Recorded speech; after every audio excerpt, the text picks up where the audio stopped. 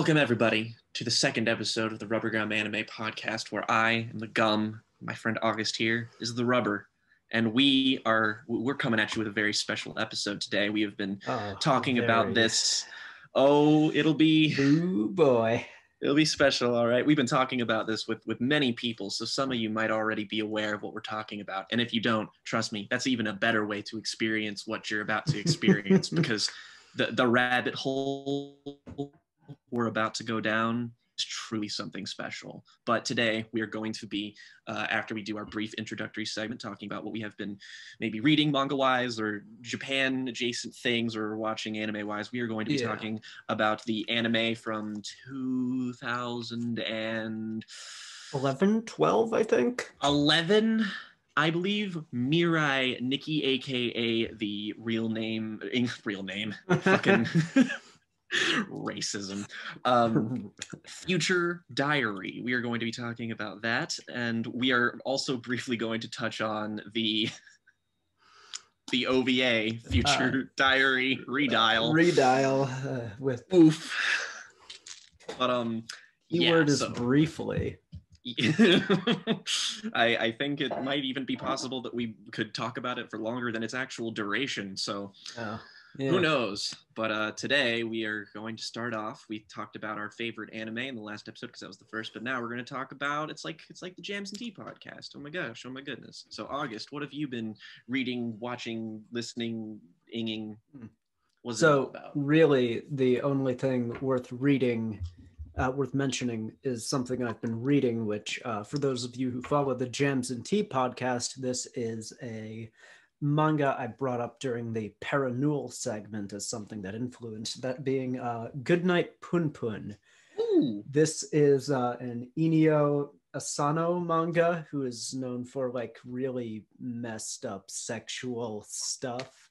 Yeah, I've specifically in the coming of age. Heard some shit about this over the years, and I've wanted to check it out. Yeah, it's like one of the high. It's like a 9.17 on my anime list. Fuck. Very highly rated. This is only the first volume. This is all that I've been reading or rereading specifically because I wanted to get into the series proper. It's very weird, angular.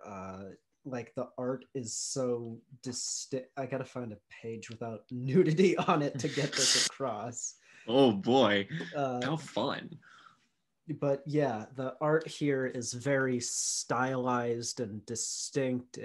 He's got such a weird, perverted vision of coming of age, and it's really fun and depressing to read. Oh, my brand. So yeah, you gotta give it check it out. I definitely will at some point. I have an enormous backlog of mangas, but like, it's not like I'm gonna put that at the end because I haven't prioritized anything. I bought that fucking Oshimi manga, Happiness, the vampire one, the guy who wrote Trail of Blood, aka translated to Blood on the Tracks here. I've wanted to read that because that's a coming of age story with vampires, and I'm just like, well, that just sounds like my shit, and I just never read it for whatever reason because I'm an idiot. Speaking of me being an idiot, I guess I haven't watched too much, mainly because we've used our spare time to consume the thing we will be talking about today. But I have been going through 2 anime that have just been like clawing at me for a rewatch / a like just more dedicated watch, and that is I got the Blu-ray of one of my favorite series, which I did mention last podcast episode, which is Eureka 7. I got the Blu-ray of that, and I've been sort of steadily going through some episodes of that, and ooh, good gosh golly, is that show good. Wow, I kind of forgot how great it was, just how consistently beautifully animated and written that it is. Do not under any circumstances ever watch the English dub, like just ever, because my boy, I love him, but Johnny Young Bosch, do not voice characters younger than 13 years old. Please don't do that. It's bad. It's really bad. It's funny you mention Johnny Young Bosch and like 13-year-old characters, like under 13 characters, because there was like the show that came out a while ago, Yokai Watch. I liked the games as like that Pokemon thing. Yeah, it was kind of a Pokemon adjacent thing. I liked the games a fair bit when I was in middle school, and as it happened, the anime was brought to English around the same time. And it has a very similar problem where Johnny Young Bosch does not at all work as this little kid main character, and it's unwatchable. It sucks too, because it's like the only reason I say that is because he plays Renton, he's the main character, and like literally every other English dub voice is perfect. All of them flawless. Like the dude who plays Holland, I am almost like tempted, or I think it might be Crispin Freeman, but like I'm tempted to recommend the English dub almost just so you can hear their performances. But it's like if you're watching it for the first time, English, all the way English, it's like his voice is, it's so annoying. Please stick to playing characters that are slightly older. Like I love you, man, but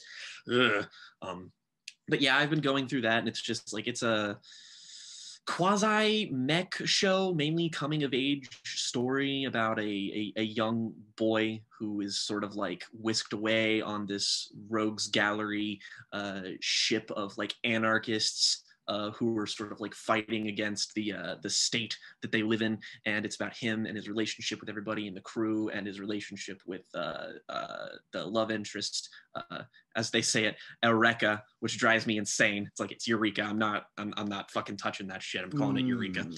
But it's really great shit. I think if that sounds like it'll be for you, it'll definitely be for you. It's just phenomenally written stuff, great characterization, amazing soundtrack by Naoki Sato. It's like really weird occasionally, like there's like trip hop stuff, and then there's like dance punk stuff. It's really weird, but it's awesome. And I've also notably a show very much like JoJo, where Western music is used to denote the naming of certain character mechs. Tons of stuff. Yeah, it's basically like it'll show up, and it's just like when you're watching JoJo, and then suddenly it would just be like, oh, Motorhead, and you'd be like, okay, yeah. Cool. No, like, I too love Ace of Spades. Yeah, I mean, I obviously haven't seen it. You definitely inspire some confidence to check it out for me. I would bet money that you would at least like partially enjoy it. It's like a 50-ish episode thing, so it's a bit of a commitment, but it's also just like, I would describe it as, it's a Studio Bones thing, and it's 2005, and it's basically what happened was it's an anime original thing. It's not based off of anything. What I think happened is that they came right off the heels of finishing 2003, 2004 Full Metal Alchemist, and they sort of had all these creative ideas in that second half of that show that I just don't think work at all. And then they were like, oh man, what if we made something original that had some of the ideas, but like we actually put it in a story that makes sense? And then that was basically what I think happened, is that they were just like, okay, let's put it in Eureka 7. And it's like, oh wow, this works like gangbusters. Cool. So yeah. And yeah, the other show I've been watching is a bit of an older classic. I've been watching shoujo classic, magical girl classic, revolutionary girl Utena, which fucking bizarre show. Like, just from the outset, you are thoroughly unprepared for how immediately weird it is. Every character in that show speaks like they're in like a Yorgos Lanthimos movie, and they all speak in like riddle and like metaphor occasionally. But then there's like Utena, who's just like this character who's just like, I don't fucking know. It's like, who are you fucking douchebag? And it's just like, it's weird and refreshing, and there's like a funny Greek chorus in it. It's insanely gay, like just like not even subtext. It's just blatantly super gay, which like notably like a post Ava show, except like not being like the crappy shows people have forgotten about, but like doing its own thing with the same like DNA. Yes. It's got like this really gaudy pastel aesthetic that's kind of like hazy and stuff, and like there's a lot of reused animation in the first part of it, but it's like kind of like a, you know, being a take on something like Sailor Moon, I kind of expect something like that. And the more it progresses, like I'm only in the student council arc, which is the first one, and it is already weird, and I've like read part of the manga, so I know where it goes, but like it just continually does nothing. But like once you get to the apocalypse arc, it's just like, wow, no, this is the reason why Ava is talked about so often, because it literally infiltrated fucking everything. But yeah, that's also really good. Hope I can finish that soon. But yeah, that's about it on my end. All right, sweet. So subject of the day. All right, people, we are talking about, we were correct, it is the 2011 show Mirai Nikki, Future Diary, and it is directed entirely by one Mr. Naoto Hosoda, whose only credits, as far as I can tell, are this and the OVA, which is, not entirely promising, but well, we can discuss his contributions to this story later. This is an interesting show because I wanted to talk about it because I had seen it all before. I watched it in high school. As to what prompted it, at first I just really couldn't remember. I was just like, God, what made me want to watch this? Because this is not the kind of show that I sought out. I would in high school, I was consuming shit like Fate Zero. I was consuming shit that was this really acclaimed stuff that I was going after because I was like, everybody's talking about this. I had missed the boat on this because I watched it in 2014, 15. So it's not like anyone I knew was talking about it. And I remember, I think the reason I did was because I'm curious to know if you know this, August, but there's for a while there was a very small group of anime reviewers on YouTube. They were a very niche thing because movie reviews were just basically the entire spectrum of entertainment and criticism. And then there was a couple people the some channel awesome people like Jesse Otaku or Bennett the Sage. But one of the people went by the name of Glass Reflections. And I watched him a lot. Yeah. Okay. The blonde dude who wears that weird thing.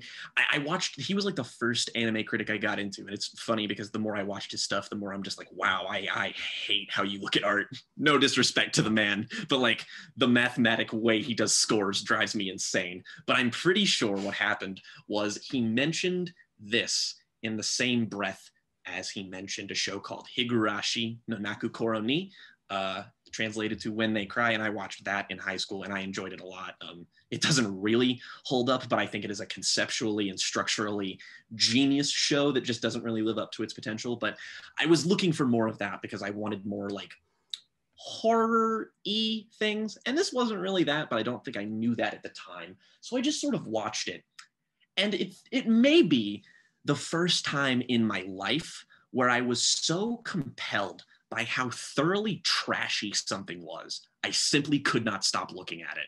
I was just sitting here in my room watching each and every episode of this, and I was just like, how do they manage to make this real? I don't understand how someone was given the money to make this.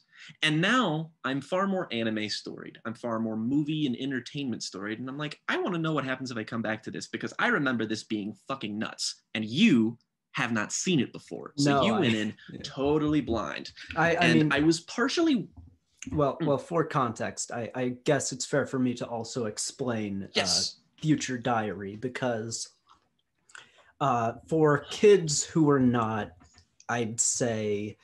kids who were under the ages of I don't know, 12 in 2011, we didn't have this kind of Future Diary as our kind of death game story, which every 4 or 5 years has. We had the Hunger Games.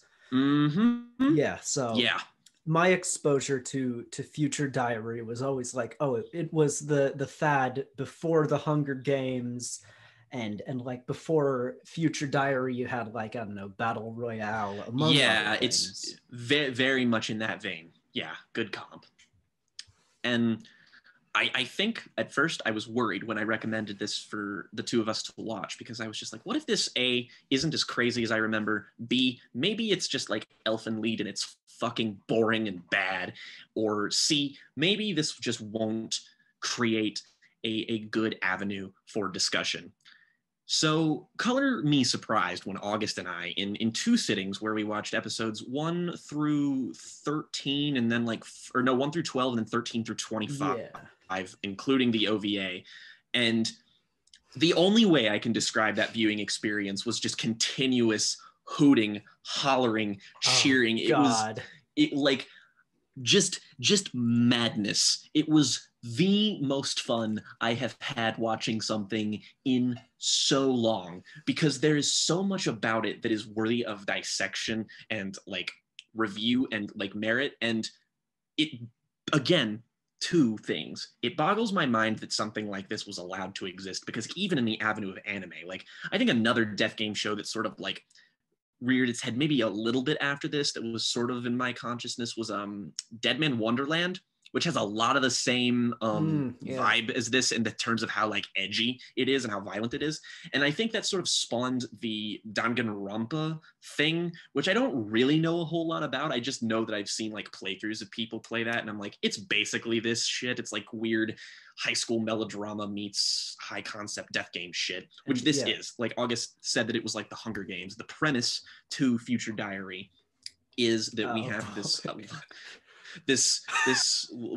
we have a structure for this, but I'm going to lay the groundwork premise wise, because otherwise it'll be impossible. Too good. It's so funny. Like I can't contain myself. Okay. The premise is we follow our main character Yukiteru, who is Yukiteru Amano, typical Yukiteru Amano, which you will not forget the name of because his name is said 87,000 times throughout the course of these 25 episodes. Reversal of what I said about the Eureka 7 dub here. Please watch the English dub of this for two reasons. One, the Japanese girl who voices what's her name? Gasai. She is intolerable. She says the word Yuki in the highest pitch possible, and it buries into your skull, and it's annoying. And the English cast is just pretty good. Like, everybody, like, August and I developed a theory about the English dub, is that they sort of, like, whoever wrote the script for the English dub clearly realized how bad this show is, and like leaned into it and made like the dialogue and intonations and delivery like really apparent, so that like almost all of it just uniformly really works within its bizarre tone. Like I wouldn't watch it any other way, but so do that. But we have our main character, Yukiteru Amano, who is, UG every lead. Dude is every lonely high school boy character in anime. There is nothing exceptional about him whatsoever, and that's like his bit, because every character who's in a show like this post Shinji Ikari has to be Shinji Ikari, except they tell us everything about his character like they're reading it from a Wikipedia article. Yeah, it's like the joke in Angel Beats where they say the one guy's defining personality trait is that he has none. Angel Beats. God, that's a show I haven't thought about in some time. Yeah. But we've got this dude, and he is so withdrawn and lonely that he just sort of accepts the fact that he hallucinates talking to God. And I don't mean like God in the like, the like Christian sense. Like a Judeo-Christian, Islamic, any recognizable earthly human god. Yeah, it's like it's like a deity, but it doesn't bind itself to any like culture. It's just clearly something that the artist like drew, and it's just like I have never seen anything that looks like that design, mostly because that design is very bad. But he just talks to him all the time, and then eventually one day for a reason, but we'll get there. Boy, will we get there. But he finds himself involved in a death game that is being conducted by God, because God is, for some reason, dying and needs to find a successor so that their power can be inherited in a vessel. So he gets like 12 people, like Fate Zero style, and picks them and gives them all a cell phone, which dates this remarkably because everyone has a Motorola Razr. Yeah. Everyone just gets a phone, and it's called a Future Diary. And this is the most difficult part to explain, because this does not make sense. No. And I don't mean it in the way that's like, oh, it's like Kingdom Hearts and it doesn't, like, no. This aspect of the show is one of the many things that simply does not adhere to logic, because it's a thing, like the phones that they get predict the future. But all of them predict a future in a very specific way. In a way that's, it's like it's tailored to their personality. And like, there's all these gimmicks, and they'll explain. It's like a JoJo stand, and they'll just sort of explain what it does. But the thing is, is that they all just do the same thing. They do the same bullshit, but like very, very slightly different. And there's all these like, there's a lot of rules and stuff, and it's like, it basically strikes a middle ground of being like, it doesn't go into like Death Note levels of detail in regards to its rules, but like that's sort of the name of the game with a show like that. But basically the future diary is just like, it'll send you a text message if like somebody's close to you and about to kill you, and it'll warn you, and it'll send you a text message that says like dead end if there's like a timeline you're in where you're about to die. And the way this show treats time travel is like, we could do an entire podcast about how that's wrong. We'll get to that later. Yeah, but these 12 people all get future diaries, and it's just like they have to kill each other now, and so they can succeed and take over the throne of God. And that's only like 10% of the show. That's the baseline idea. The real premise, heart of the matter here is real premise of the show is my favorite fictional character of all time, Gasai, who, as a character, Yuki, once he gets involved and is made aware of this death game, is like freaking out because he's useless, blah, blah, blah, blah, blah. And all of a sudden, out of nowhere, this girl shows up and protects him and kills the guy who's trying to kill him. And she is head over heels in love with this dude, like 100% top to bottom. And he's like never met her before and like can't remember her from, even though she's in his class. And basically, I don't want to, this is definitely not the first time this has ever happened in anime, but Gasai as a character is like a landmark in character writing, because she is like the yandere. Yeah, she is like in how Asuka is the Asuka and Rin are like the tsundere. Tsunderes. She's like the yandere. She's the she's even got the hair. Point. She's got the pink bubblegum color to it, and it's like she is like she's fucking crazy. Like it makes it dead apparent that this girl is a psychopath. Like, and a psychopath, no less, who has confirmed killed people before the death game. So keep that in mind. And the show, as with like weirdly most, but not all of these people, where some of them are serial killers, some of them are terrorists, and then there's like a lady who runs an orphanage, and these people are all on the same plane in God's mind as his successor.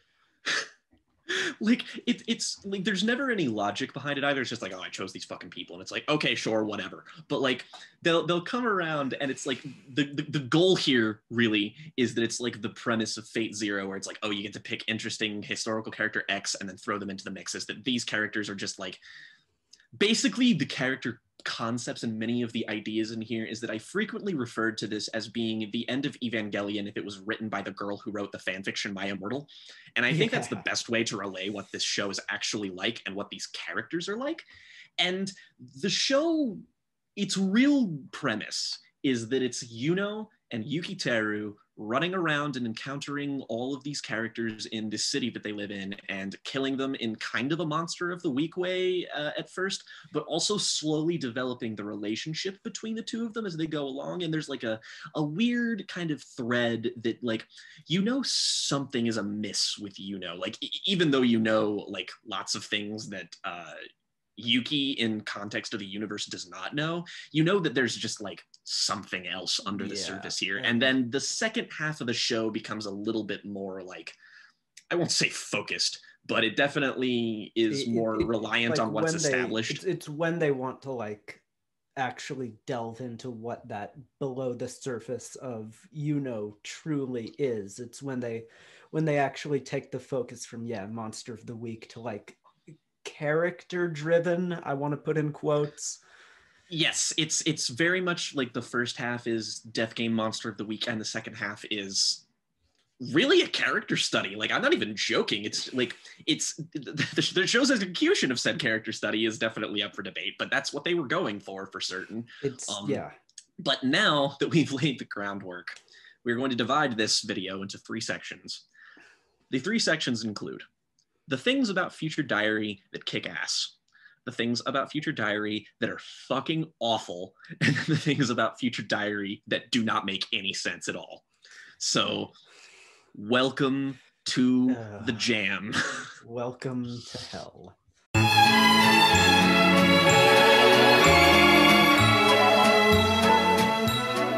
And I'll admit, there's a lot more that was going to go into this segment than I originally gave this show credit for. Yeah. It pissed on a lot of it. I will say that, and we will get to that in the next segment. But there are many, many different things that make this show delightful. And I think, and I actually have a point for where I think all of that is encapsulated by. I think all of, like, most of what is great about this show is put right out in front of you in episode 2. Because episode 2 is right after the first episode where they've killed the serial killer, who in a random throwaway line is revealed to be their teacher, who we saw in like one shot. And I even, like, while we were watching this, speculated, okay, this is going to be the reveal. Got it right. It's because it's the exact same thing they do in Fate Stay Night, where it's just like the teacher you see in one scene is also one of the contestants, and nobody cares about him. But then, in like we have this random scene where Yuno and Yuki are like bantering between themselves about whatever, and then the school gets bombed. Half of the school gets blown up, hundreds of people are killed, and there's this terrorist outside demanding Yukiteru Amino be handed over to her by the other students. Meanwhile, she's put like a landmine of explosives in the track field so they can't escape, otherwise they're going to be blown up, and if they don't hand over Yuki, she's going to blow up the other half of the school. And she's dressed like a French maid in like pink. Yeah. And also I love this character, by the way. She's great. Yeah. one of the best voice performances in the show is whoever voices her, because she is consistently like one of the people who clearly knows how ridiculous what she's in is. She knows the show that she's in. And basically, she shows up, and it's just like, you think that it's going to be this like monster of the week thing, and it is. But there's like a weird Dragon Ball Z thing where half the people they fight end up being villains that fight for their side, and they have constantly shifting alliances, kind of like Fate. But like this character, and another great thing about it too, is that you gradually learn that all of these characters tangentially know each other through means that have nothing to do with like the diary. Like they just all happen to sort of be like, oh hey, you are the, like, one of them is a literal toddler whose parents die, and like it's and one of them's like the police chief, one of them is like the mayor of the city, and one's like the criminal the police have been chasing after, and then there's like the vigilante dude, then there's the cult leader, then there's the lady who runs the orphanage. I sound like I'm making this up as I'm going, but this is real. It's like Mad Libs. that's a great way to describe it. Like the first like chunk of this show is deliriously entertaining, because it's like you have that terrorist character show up, and like she gets her eye gouged out at the end of the episode, and then she gets like an eye patch on and like a glass eye and shit, and it's just like there's a bunch of different things that keep happening and wheels that keep spinning, and like there's a semi-interesting way they try to go about the tactics of some of these fights, which we will mention in this next segment too, because I think that there's a clear divide when the first half of the show has a lot of like tactical stuff that, while silly, is engaging, and then all the tactical stuff in the second half of the show is dog shit. It becomes nonsense bullshit. Just like literally not even worth paying attention to. There's like a scene that's blaring in my head right now to perfectly describe that, but we'll get to that in a minute. Yeah. So you have this like engaging, if silly, like setup and these mechanics to this plot, and basically it's sort of a roundabout of showing you these characters. So it's like you have this terrorist character who's like a war orphan. She like bombs things and shit, and it's just like she's just sort of gets tossed aside to the wayside until like the second half of the first part. She's got this fringe romance, by the way, with one of the with a detective. Yeah. who just kind of keeps showing up, who like works for the police chief, and the police chief is in the death game. Yeah, he sides with the characters, which is why they're sort of like forming alliances at first. It's like the police chief, Yuki, and Yuno, like those three. And he's just like, hey, I'm on your side. I want to help you because I'm a detective man. And they just sort of like keep encountering these characters. And then like the next character afterwards is a stealth cult leader, whose backstory is yeah, that'll be in the next segment. But like there's just so much shit that happens, and then it's like the interesting part is that the show is selectively aware of the fact that Yuno is constantly gaslighting Yuki. Lying to him, gaslighting him, just like generally trying to, like, she is basically a perfect encapsulation of like, if you've ever been in high school and you ever had like one person who you were not attracted to or interested in just like follow you everywhere and be like really annoying and clingy. This is a horror movie version of that person. Yeah, and like and I think you bring up a great point there, that like sometimes they acknowledge it for what it is. It's like this weird, like, this is fucking terrifying, get away from me. But then other times they'll play it straight as this like lovey-dovey romance thing without a hint of irony. Yeah, and like that stuff rings as really like just like unsettling. But then the second half of the show comes in and kind of recontextualizes a lot of that, because you're finally aware that in the second half of the show that the main character isn't Yuki, it's in fact Yuno. Yeah, which is a great bait and switch. I think if it didn't get lost in the minutia of the plot so much in the second half, then maybe I would like genuinely compliment it on that. But there's just moments where Yuno like does these things, and it's just like she's clearly unflinchingly devoted to him in a way where she does care about him, but also in a way where she wants to control him. And the voice performance of Yuno, I really want to compliment. It's really good. Her voice actress is like, she has to have a range, and she nails it. She can do like, she's batshit insane when she needs to be, but she's also really vulnerable, and it adds like a layer to her character that like feels a little bit more real, despite how cartoonishly ridiculous everything becomes. Yeah, no. So, I mean, yeah, all around the board, I think the voice performances like elevate the writing in a way. It's that dub script. It's genuinely something else. It's like the Ghost Stories. We mentioned this when we were watching it, and it was like watching Ghost Stories when you're just like, man, somebody got a hold of this translation and just went stupid hard on making it really funny. Yeah, like I mean, I haven't seen the original, but I can't imagine from like the way you've described it, I can't imagine it has the same level of like, I struggle to say self-awareness. Tongue-in-cheek. Call it. Yeah, that's a good.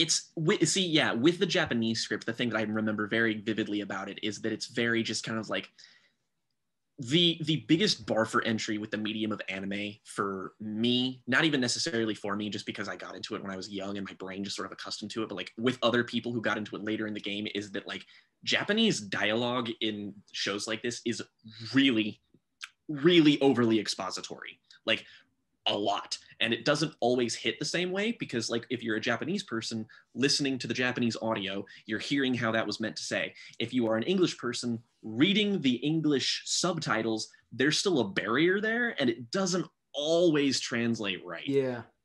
Which it kind of makes it a little uncanny in parts, but like that's why I just prefer this, just because it's like it's own take on some of this stuff, and it's clearly really, really funny. Oh, one thing we have to mention that doesn't really have much to do with the show, but the first opening to this show is hype as hell. So it's so fucking good. Fucking symphonic Japanese dream theater. Yes, it just rips. It's like I don't know if it would quite qualify as like visual K type stuff, but it's definitely in the same venue of like symphonic prog, visual K, like your Dream Theater X Japan stuff.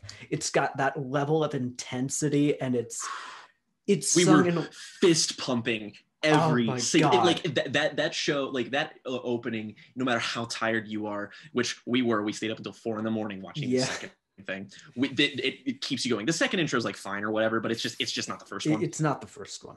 And no, but this intro has like 4 languages in it. It's like Japanese, German, English, Latin. Yeah, they've got a part where they say "Ein, zwei, drei" in the chorus, and then they have a part where they're naming like Roman gods. Yeah, for fucking no reason, as far as I can tell. No reason, like. Maybe, and then the normal lyrics are just about the show. I never like paid attention. Maybe they named like 12 Roman gods for something like that, some significance. Maybe they're all supposed to represent them, which I don't think the show played up very much. If that was supposed to be the case, if that was supposed to be the case, that's not communicated at all. Yeah, but I will say, like a lot of the mileage of this show is definitely the ridiculousness factor. And like once you get to, I think the show really begins to hit it suffers a brief divot halfway through where like for a couple episodes it just kind of meanders, which our friend Morgan watched some of this with us, and he was there for literally the 3 episode long span, like the where nothing happened. Part of the show. Yeah, easily the worst part of the show, and then left. Sorry, and then immediately things became insane again in like the best way possible. But like basically it keeps just this constant rotation of these insane characters and killing them in a way, but also slowly divulging information about Yuki and Yuno. And I will say, there are moments, rare moments, where the relationship between the two of them does ring as genuinely very sweet.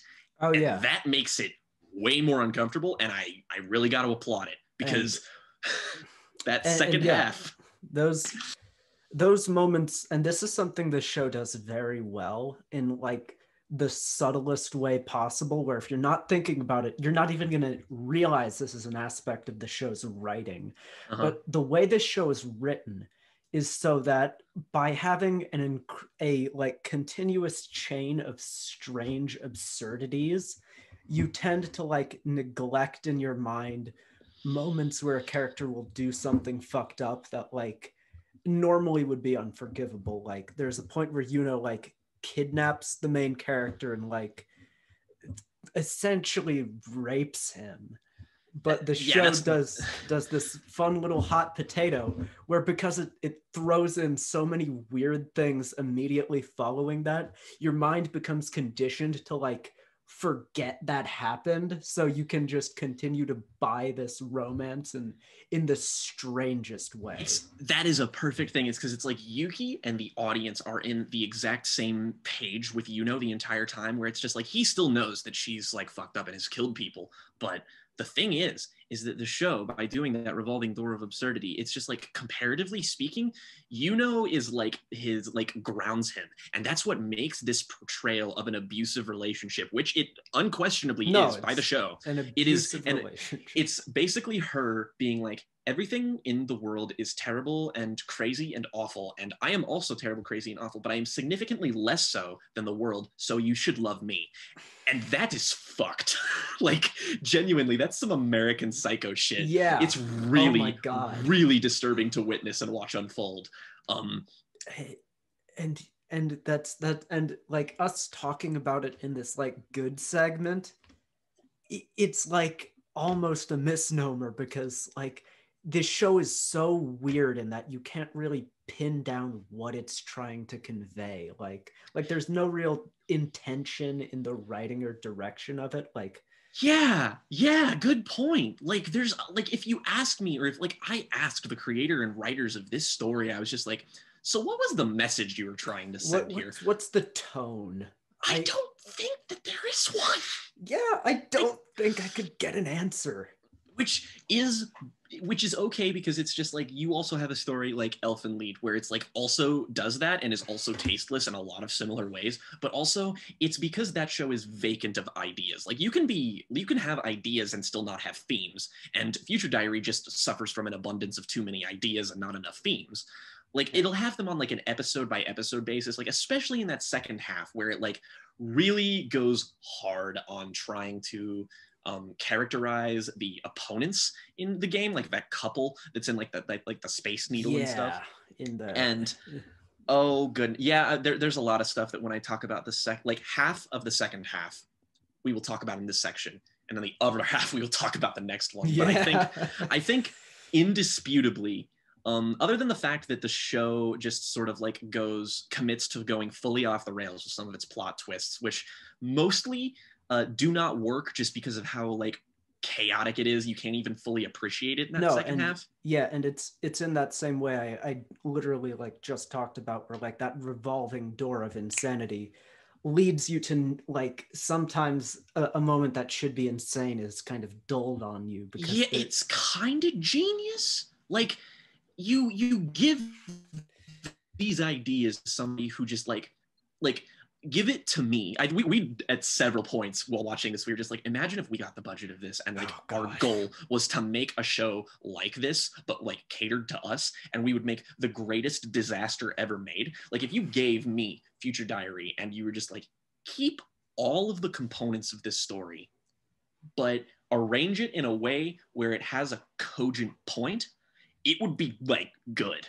Yeah, like no, you could, there's like the building blocks to make something interesting, like genuinely interesting on like a philosophical level and not interesting on a like car crash level.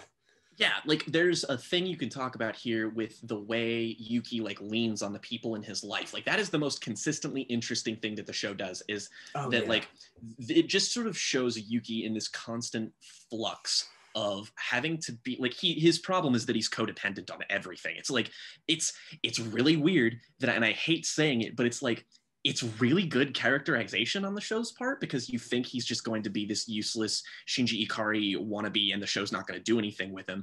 But the show smartly is just like, yeah, a kid like this is going to find pillars of strength, like, like his friends, like other people in the game, or just like anything, and he's going to latch onto that, and they're going to have a semi-symbiotic and parasitic relationship. It doesn't quite hit home because of some of the stuff that it does in the second half, but that idea is definitely a pervasive thing. And it's also with other characters. Like there's characters that sort of parallel their struggles a lot in the second half, which a lot of it's very smart. Yeah, that's oh yeah, specifically with the Space Needle people.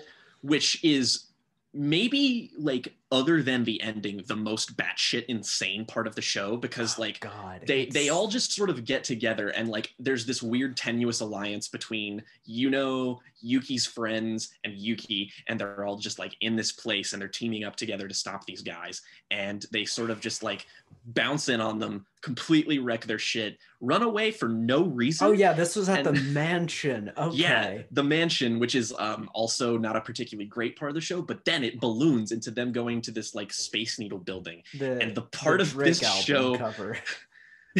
Yeah, oh my god, that was so fucking, I'm pretty sure Saoirse made it. Was either you or Saoirse that made that joke. Shout out to Saoirse, who sat through the final 12 episodes of this with us without any context, and was completely baffled. She just could not look away. She stayed until the very end.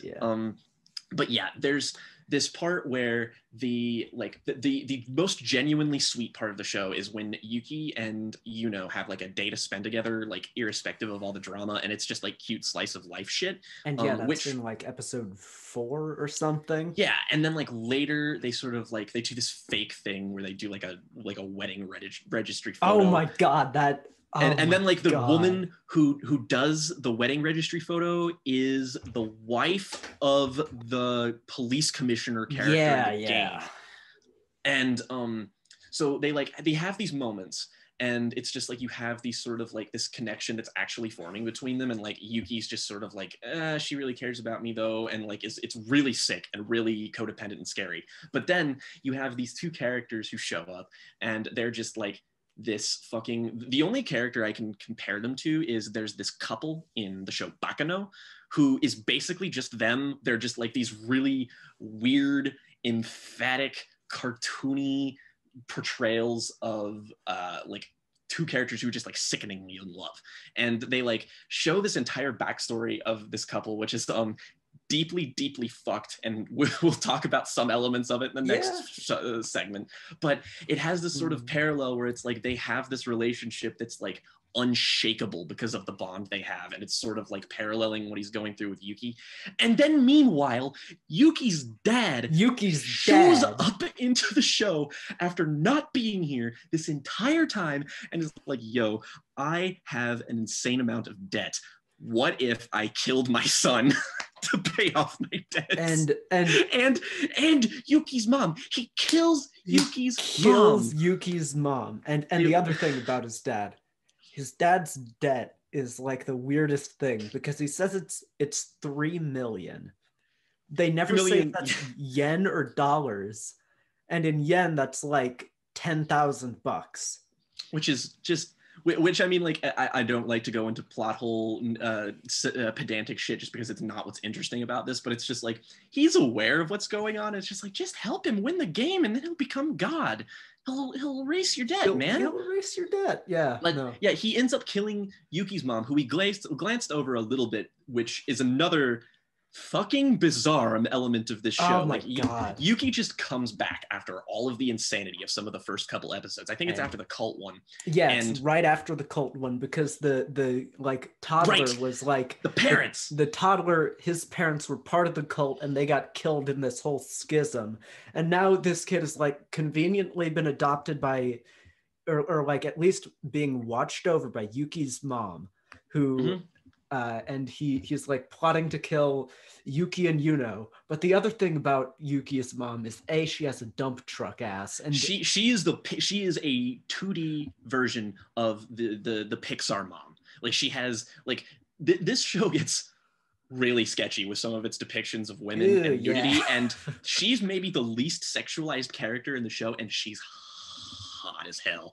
And she really wants her son to get laid. Like unambiguously, she's just like, just shows up at his house, and then like they hit it off, and like she's just talking to it, and then like every other line is just like, so do you guys need me to like leave you alone? Like, do you have protection? Like, I can wear headphones tonight. Like, she's so accommodating. It'll be something it's like the least realistic depiction of any parent ever. And it's great. And a reason I keep coming back to this whole silly My Immortal comparison is because there are elements of this show, specifically that one, that feel super wish fulfillment-y, which anime is no stranger to. But it's like, if you're writing a story and you have like a self-insert character like Yuki would be, it's just like, oh, this hot girl who's willing to kill for you is suddenly stapled to you, and also your mom is there, but like she totally wants you to bone. Like some demented 13-year-old who has just been watching nothing but like Bleach and like Nisekoi his entire existence just suddenly has decided to write something. And occasionally it's kind of brilliant. But so Yuki's dad just comes back into the picture at some point and just fucking kills his mom. Pretty unambiguously kills his mom. And the rest of the show kind of becomes about him wanting to become, like, that is the only point at which he has a character motivation. He suddenly wants to become God so he can bring her back to life. And that's like a dilemma. And that's like and that leads to one of the worst scenes in the whole show, where it becomes white noise dog shit. But that's for a minute. Yeah. Then this is the difficult part, where I will explain the best part of the show that is simultaneously kind of terrible, but also it is, I've not been able to stop thinking about it. This is the part of the show where this is like the only part of the show that we're going to talk about in all 3 segments. Because you are so right. Yeah. Okay, so this show, I think it's 25 episodes long, and I'd say separating it into clusters of probably 8 episodes is how you would structure it, because the first 8 episodes are very much setting the stage, getting you introduced to all the characters. Monster of the week kind of part of the show. It's the first 8 episodes of Ava, where it's just have to get accustomed to these people, and then you have the next 8 episodes, which are a little bit more comparatively low-key and just kind of let you see these characters outside the context of this drama. Where you get to the character building stuff, you actually learn you're not introduced to these people, you learn about these people and like their interpersonal struggles, what makes their lives difficult, what keeps them up at night, that kind of junk. And it's worth mentioning that there are a cluster of characters who just don't get a lot, but I will say again, I find it refreshing after we watch something like Elfen Lied, where it's just like this show characterizes pretty much everyone very, very strongly, and it's like, okay, I can live with it. Like it's not all good, but it's there, and I appreciate the attempt. No, definitely. But then there's the final 8-episode stretch where we go into and we keep bringing up Ava. And I need people it's end of Ava, but by way of, It's so the thing is that it's only really apparent, like we get the earliest hint forward we have is when there's a brief segment where Yuki goes to Yuno's house, and Yuno's house is shown in a really weird way where it's like on the edge of this suburb that like no other houses are around, and like the water's shut off, there's no electricity, and he's just like, how? Like he literally walks into the house and is like, bitch, you live like this? And he like walks around and is like, it looks like the fucking cabin from the Evil Dead. And then he like walks into the backyard, and there's just this giant cavernous pit. And at the bottom, he sees a body. One body. He sees one body. Crucial point. Later revealed to be three. In this weird, like, terribly handled moment where it's like she buried 2 bodies, but then there's one still there. It doesn't make sense. We'll get to it, but that loose end is just sort of there the whole time, and the show is like, you know, it gets you whisked away and all these other things, but it's there in the back of your mind where you're just like, what was the point of the show showing us that? Because if that in and of itself was a dramatic device, it would be the dramatic device to prompt Yuki into running the fuck away from Yuno, which he does not do. So it has to serve some other purpose. And the purpose that it serves is in that little middle 8-episode stretch when it's like the final arc and everybody's doing like, everybody just comes together and it's this fucking Avengers Infinity War scale conflict where this entire city is basically at odds with itself, with these conflicting, shifting alliances and betrayals, and it becomes a little bit too much, but it's also never boring. And it's like there's this hint that they keep coming back to where it's just like, Yuno Gasai, this character shouldn't be here, and we're just like, what do you mean by that? And it's like there's also this implication like she's not who she is not Yuno Gasai. She is, because and I will get to this now, because as it turns out, this one body, our token gay character has done a DNA analysis of this body and discovered that this biologically is Yuno Gasai, who was in the pit. Yes, unambiguously. So there is like, it matches. So there's this point where you like all the characters find this out, and he's just like he's one of my favorite characters. I can't, what his name's like Aru. Which here's the weird thing about his name. Mm-hmm. His name, from what I've read in Japanese, translates to like to be, like an existence verb, which always baffles me because that would be like naming someone is or are or I am. Yeah, which is God. We'll get to that, but so basically, like in the midst of all this drama, Aru, who his motivation is that he just kind of shows up halfway through the show, and you don't really get what his deal is. He shows up to be white hair side character. He shows up to be Kaoru. Yeah, he shows up. He is this show's unambiguous Kaoru in like again. We keep saying Ava. This is the point where the Ava connections are like plagiarism levels of bad. Like Aru is a explicitly gay character with like white hair who's like really offbeat and strange, and he's like a detective kind of like dude.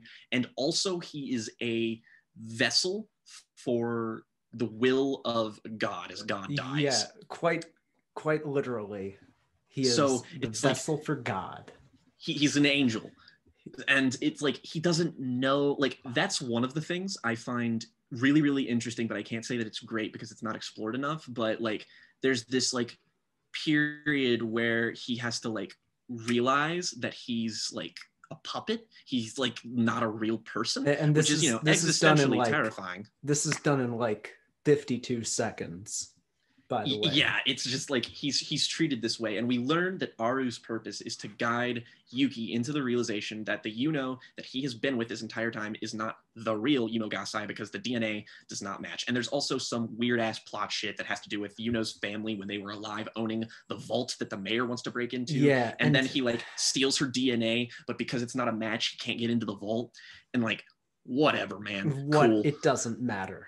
Yeah, that'll be something later. But so you think about this, and it's just like, well, this is a bit of a paradox. Like, I know this story has dealt in the fact that like you're like predicting the future, but there's no like explicit references to like, you know, time travel or anything.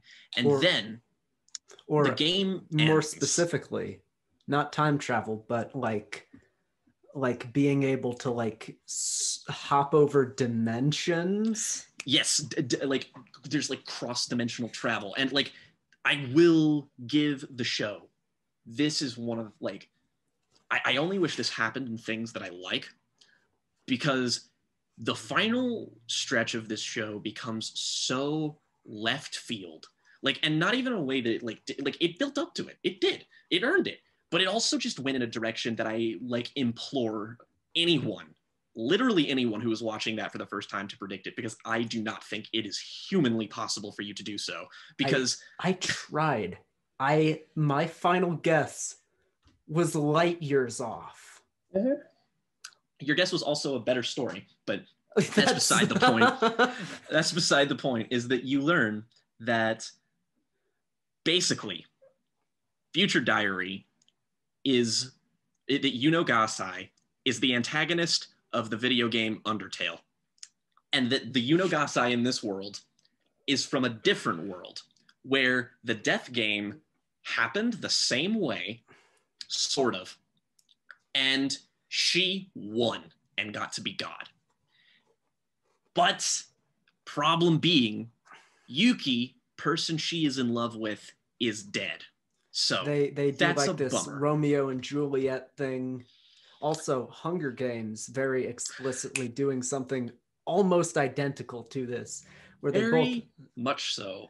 I don't know which came first. I'm not going to pretend like that idea is at all ripped off, because you could easily come up with that independently. Just a parallel. It's an interesting thing, I think. Yeah. But the way that we find this out is that the game ends, and then like the world literally starts like collapsing in on itself, and Yuno just kind of takes Yuki, and they just spend a bunch of time at her damn bitch you live like this house.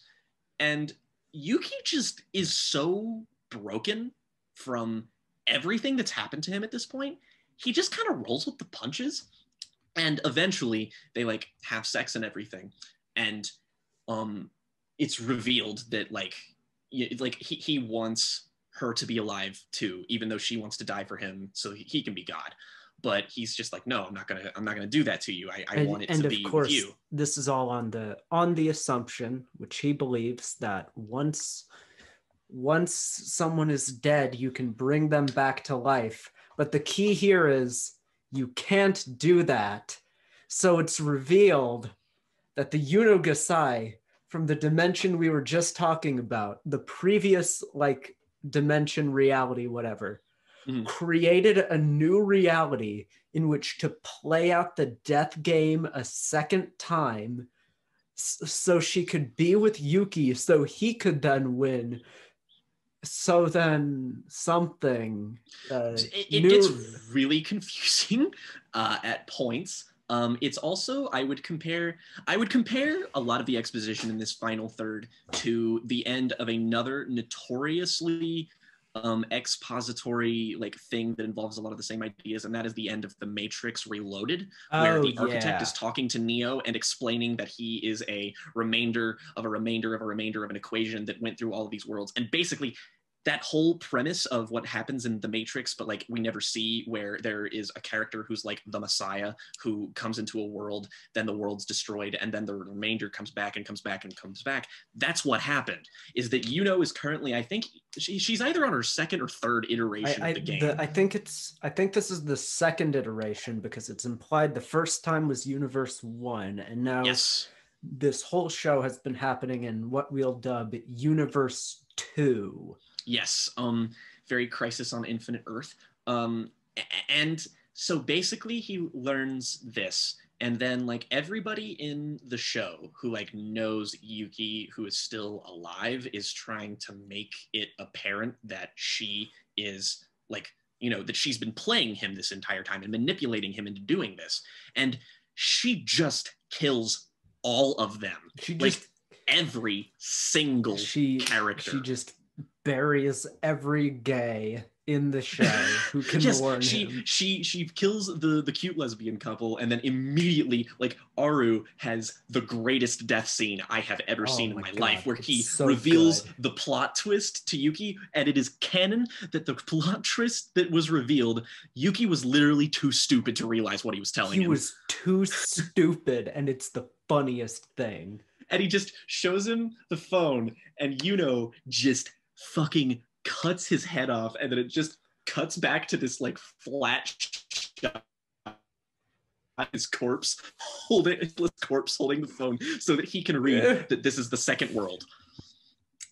and like the next part though is where it gets like, you know, there's all this gobbledygook, and that's not what makes the show special. What makes the show special is when it decides to focus on Yuno, who is this character who has lived in this incredibly like empty world, and like Yuki was everything to her. And basically throughout flashbacks of the show, you discover like in the final part, it sort of contextualizes everything. And that's why I say that like, I don't think she's as a whole well-written, but just as a fictional construct, Yuno Gasai is one of the most fascinating fictional characters I've ever come across. And it's not even because the writing's inconsistent. It's just like the way the show selectively sort of dishes out sympathy for her in the context of the ending makes so much sense.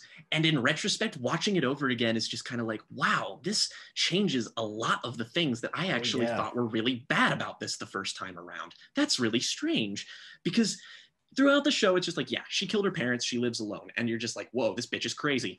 Then at the end of the show, we find out that her father was neglectful and never there, and that her mother was an abusive monster that locked her in a cage and stuff. Quite literally, it just puts her in a cage. And then a literal cage. And then Yuno from Universe 1 kills her parents. But then when she goes to Universe 2, she not only kills her parents, but also the Yuno who is in this timeline, so she can take her place. Yes. And what I love about like her portrayal is that when you see all of these moments add together, and that it's just like she was abused. And then the best thing in the show that I actually like, the more I thought about it, the more I actually found like weirdly moving, was that she is just this character who has grown up, who is completely devoid of love or affection or warmth. Like, it is abundantly clear that she lives an incredibly meager, lonely existence. She has no friends, and it's just like, it's hell. And then there's this one moment after school one day, and we find out the reason that she is obsessed with Yuki. And it's not just like a character thing where it's like, you know, oh, she's a yandere, she's got to love the main character. Like, no, there's a reason. And it's because she and him were staying late after class one day taking a test. And it had to do with like some critical thinking question at the end. And like, he got up and like delivered the paper, and then like briefly, they just sort of have this exchange. And it's like a really normal exchange between people who are just like talking about homework. But when it shows it, it does this like Rashomon thing where it shows it from his perspective first in the first half. And he's just like, oh yeah, I forgot that that was how I met her. It's really strange that like, that was like, is that the only way she knows me? And then it goes back to Yuno's perspective later. And it's like, now that we know about her, it's just like, Yuki is the first person who has ever given her any kind of attention, and it's from one fucking conversation. And that's enough for her to just like literally destroy the world because she can't survive without him in it. Yeah. And it's like, and like that's where the gaslighting and shit comes from, is that she's constantly trying to fool him into trusting her the most, because she's just like, I am desperate to keep you around me because otherwise I'm going to snap. And every character is like, you need to stay with her to keep her stable.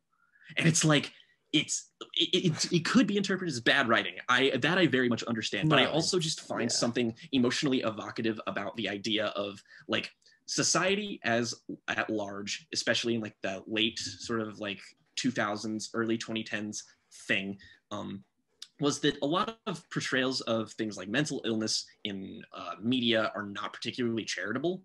And it's basically like, it shows how there was sort of an attitude around people where they were just like, oh, well, if something is wrong with someone or if they're mentally ill, you need to have a normal person come to like ground them. And that is basically like why codependent relationships are terrible and toxic and kind of like baked into like just the way we treat people like that. And just the way everyone's like, no, just keep her stable, just keep her stable. And he's just like in this, everyone is in a perfect position to be manipulating each other emotionally through this, like this insane fucking collection of ideas. It's like someone had this romance in very broad terms outlined. It was like, I want to do this, where it's like this fucking Ouroboros snake eating itself of codependency and toxicity. And now I have to create a show that is so fucking chaotic and unwieldy that it allows me to tell that story. And it's like, I don't like, on some level it's genius. On other levels, it's the stupidest thing I've ever seen in my life. It's so fascinating because it's also at the same time like almost perverting that dynamic and putting it on its head, where the abuser in this case is also trying to, she's like the person who in typical fiction would be the codependent person. Yeah. But she's asserting her power to make him codependent on her. And it's almost like brilliant. Well, I'll tell you what it is. Two movies of the similar vein came out very in close proximity to one another that portray this exact relationship. One being Paul Thomas Anderson's Phantom Thread, the other being Peter Strickland's The Duke of Burgundy. Both of which the Duke of Burgundy more so, because that's a movie where the entire idea is that you have this these couple, these two women who are the stars of the movie, and they are very explicitly like one is a dom, one is a sub, and the whole movie is about exploring their relationship and how subordinates in and of itself in a relationship is its own form of dominance, because it has to be on your own terms. And there's like a weird thing going on there where it's just this like nexus of potential like toxicity, which this show does understand for all of its bad qualities. It's like they get it. It's like there's no character in the important parts of the show that is underwritten or one-dimensional. It's just like, yeah, Yuno is a fucking psychopath, she's a murderer, but also it's just like it gives her an edge that's sympathetic without being like tasteful or distasteful, I should say. Yeah. Like it doesn't be like, oh, you have to sympathize with a mass murderer. It's like, no, I just understand why she is the way she is. Like it just makes sense. And that, I mean, once again, we should stress the point that because you understand that, that doesn't necessarily equal out to being a well-written character. It's just an interesting thing to look at under a lens.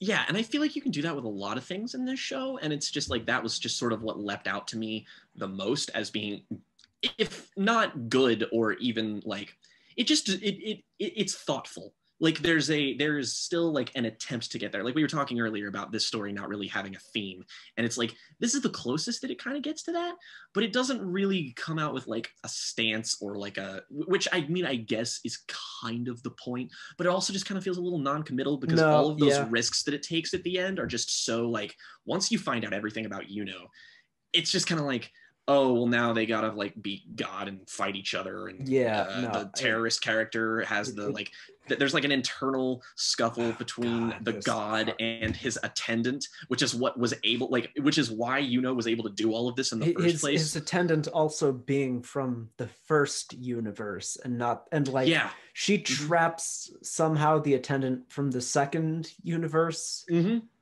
And when they go into the third universe at the end of the show, there's like the attendant from the third universe who comes and frees the attendant from the second universe so they can beat the shit out of the attendant from the first universe who is loyal to Yuno Gasai for whatever reason.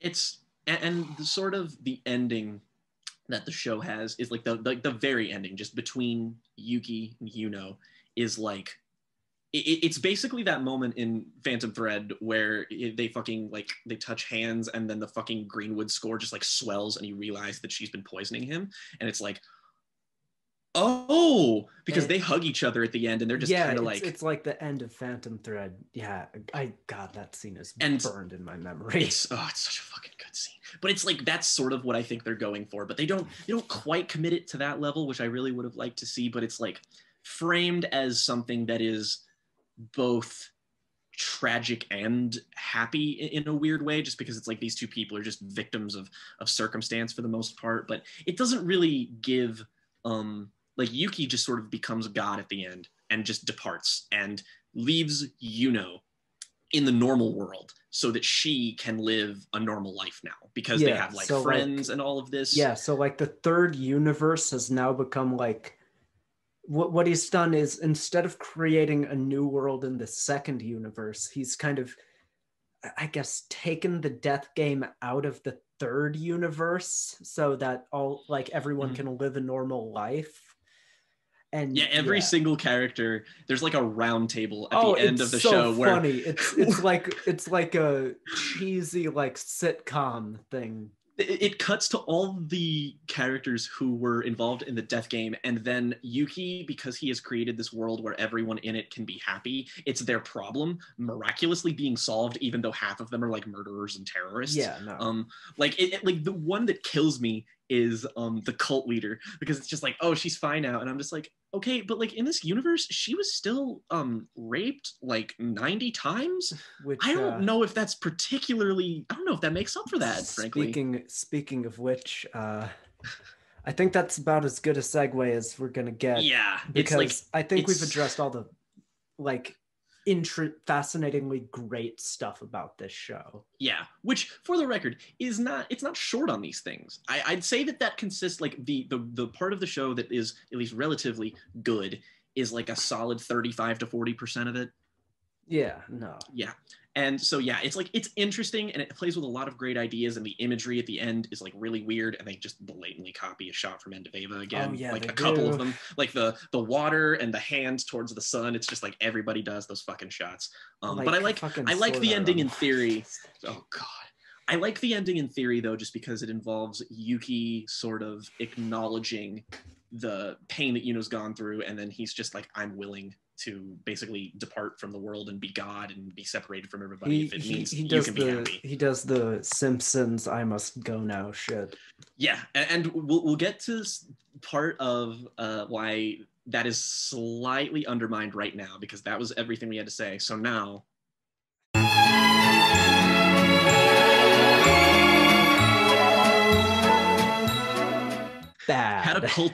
Catapulting off of what I said about that is, again, I do think that this show does have a lot of interesting takes and depictions on the nature of emotional abuse. And it has some good things and good ideas in it. That said, it's inherently a very murky subject morality-wise, and it definitely does not always play it tactfully.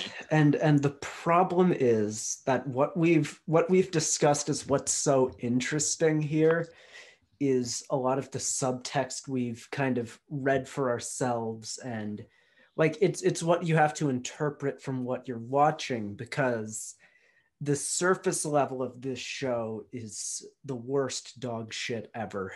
Oh man, it's I guess the what epitomizes my problem with the writing in even its best moments is like Yuki creates that new world for Yuno so that she can live normally, and part of that entails just like her mother and father just like stop being evil and they like hug and shit, and I'm just like, I'm not saying you should have had kill her parents, but like send her off to like child protective services or fucking something. Don't it deals with the problem in just a very cheesy, unrealistic way, and it undermines the point of her just being like, I'm gonna forgive my abuser, and it's like Yuki didn't even do that, she didn't even do that.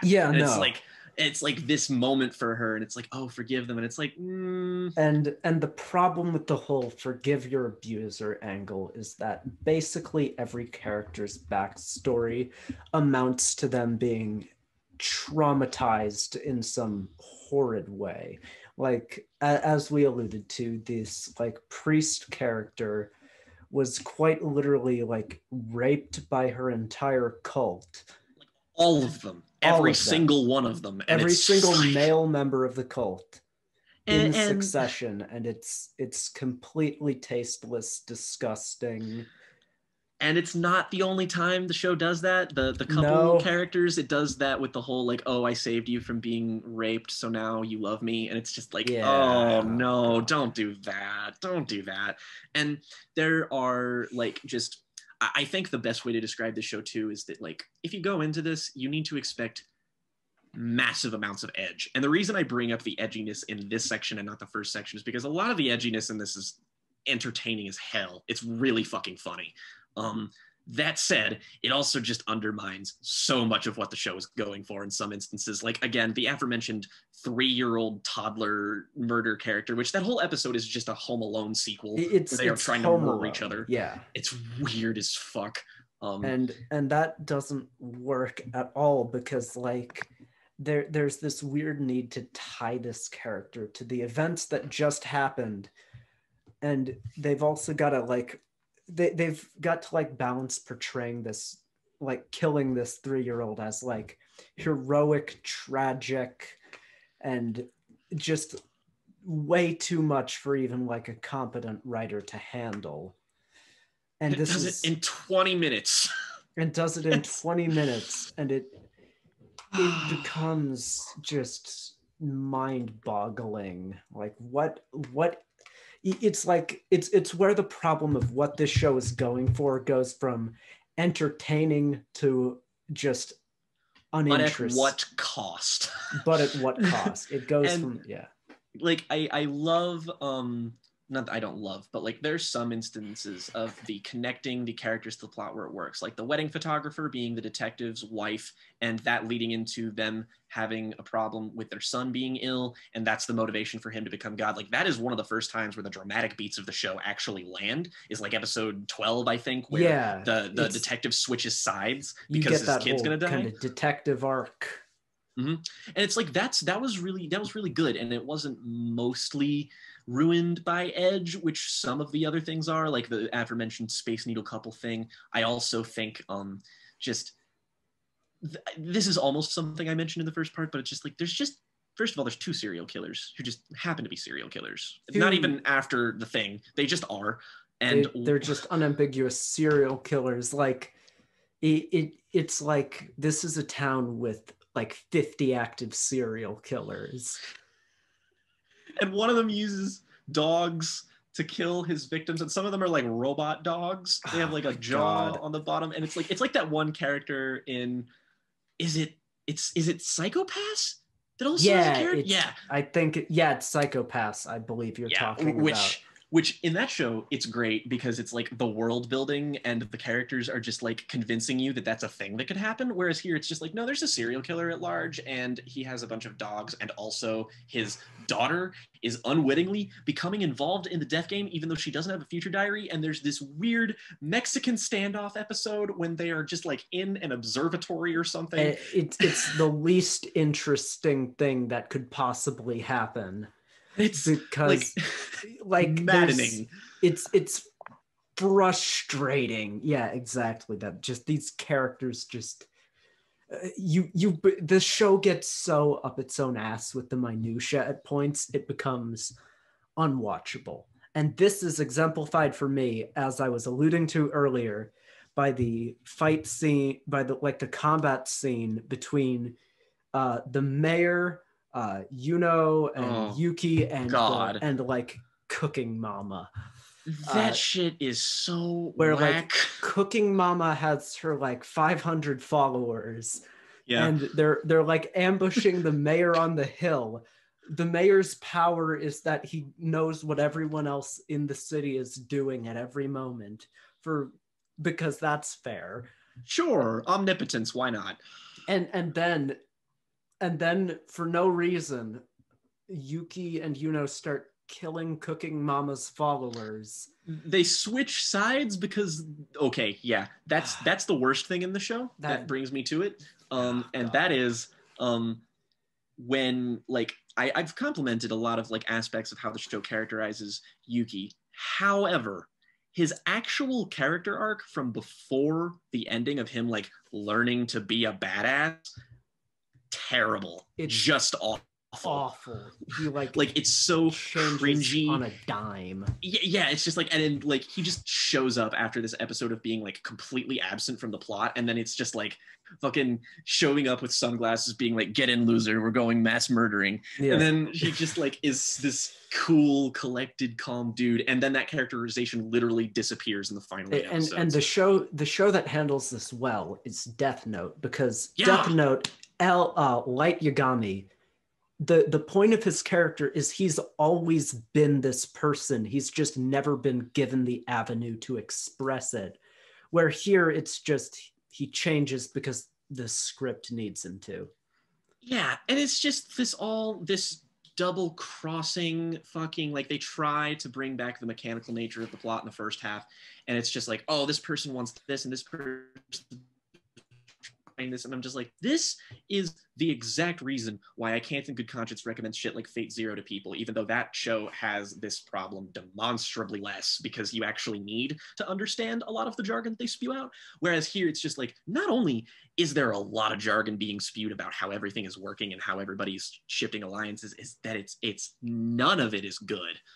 All of it is uninteresting, and like you don't give a semblance of a shit about any of it.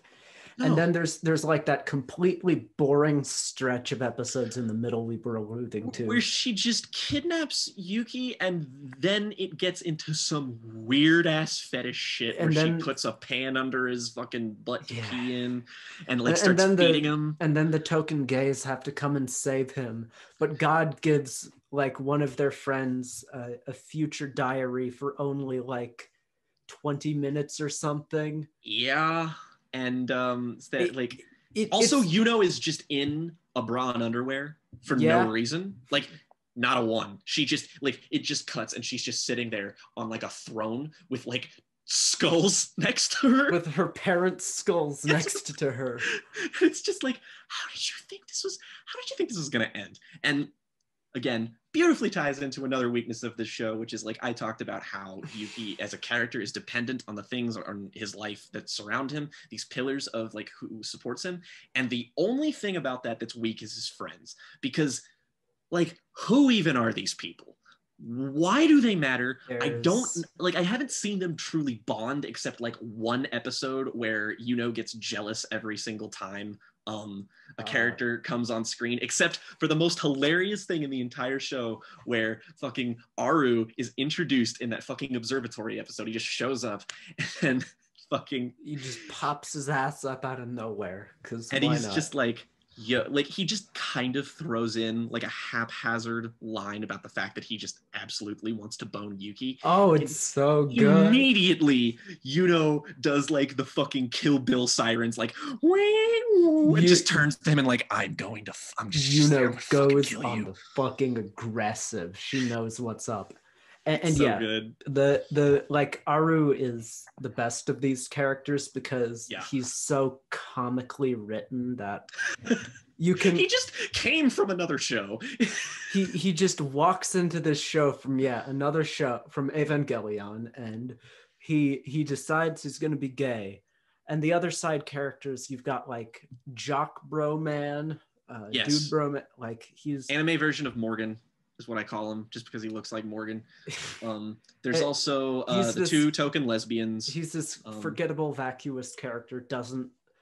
He literally only matters for the scene where he gets the future diary for 20 minutes. Which is the most contrived thing in the whole show, which is saying something. Yeah. Yeah, and the whole like friendship aspect, it's like if you had used some of those episodes instead of doing that stupid ass plot where she takes him, what you needed to do is you need to lean into the slice of life stuff and not the dramatic stuff, and show them doing stuff together and show like boiling the fuck over with jealousy because of it. And they only do that like one time. It's like, and what it feels like.